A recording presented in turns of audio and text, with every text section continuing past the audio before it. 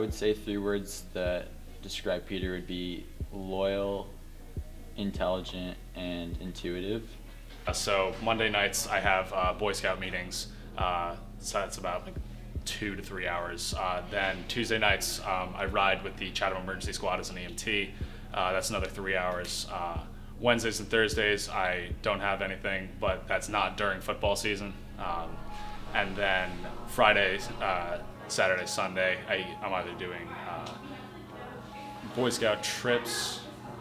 I would say Peter does an excellent job of balancing all of the things he has to do in a day and then some more with all of his friends. And let me think. Probably one of the more interesting stories was how when I took my EMT class, I was actually the youngest person in that class. I was 16 and the next youngest person was 24.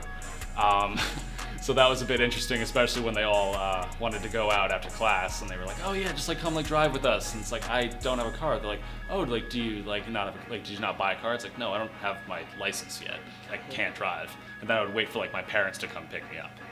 So yeah. My most prominent memory of Peter would be when he passed his EMT training course and got his certification.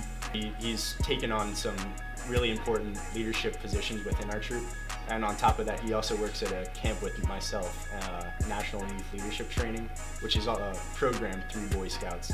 Well, Peter's always been a very vocal person on and off the field throughout the summer training programs. So playing football, it's a very passionate sport. Sometimes it gets really hard, especially if you're losing, you're down, everybody just wants to quit.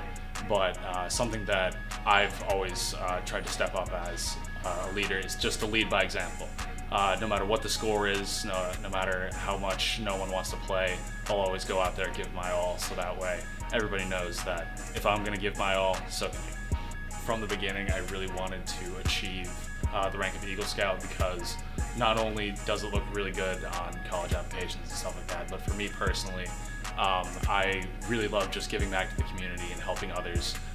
You really have to show your leadership capabilities and also your kind of scout knowledge to get to those ranks.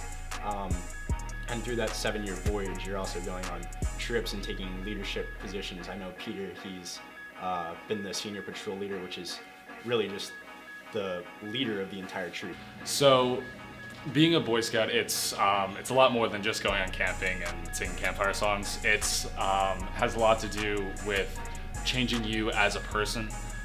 So I live by the Scout Oath and Scout Law.